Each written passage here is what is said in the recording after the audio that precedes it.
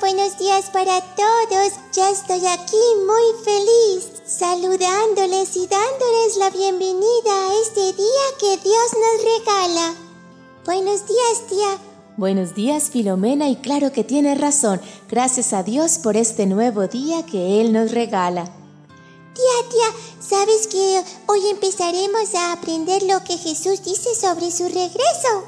Pues qué importante es esto. Es muy bonito saber que Jesús regresará. El título de hoy es Vendré otra vez. Y el versículo lo encontramos en Juan 14:3. Vendré otra vez para llevarlos conmigo. Juan 14:3. Algunas veces tengo que salir y no puedo llevarte conmigo. Filomena, ya regreso. Tengo que salir de compras. Sí, tía, yo me quedo aquí juiciosa con el tío. No puedo dejarte sola porque no sería seguro, así que te dejo con alguien que te cuide. Mientras estoy fuera trabajando, de compras o comiendo con otras personas, me divierto, pero te extraño. Mientras tú estás con la persona que te cuida, puedes jugar, comer un bocadillo o tomar una siesta. Tú te diviertes con la persona que te cuida, pero también me extrañas. Pero es bonito cuando me cuida el tío Warren. ¿Sabes qué hago después de terminar mi trabajo o mis compras? ¿Qué haces, tía? Regreso y te busco. Siempre regreso. Ay. Hola, Filomena. Hola, tía, qué bueno que ya estás aquí. Jesús está en el cielo. Él nos ama mucho, nos extraña y desea estar con nosotros.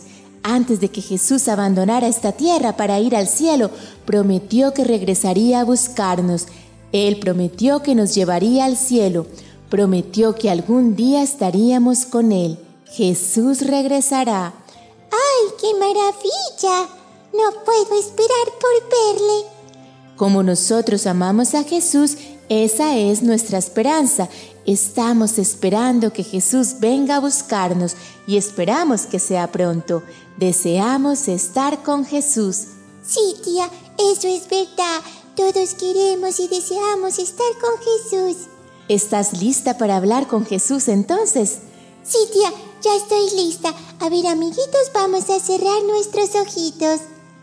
Querido Jesús, yo también quiero estar contigo. En el nombre tuyo lo pido. Amén. Amén.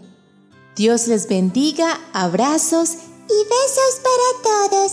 Y recuerden que con el permiso de Dios, aquí los esperamos mañana. ¡Hasta pronto! ¡Hasta pronto, amiguitos!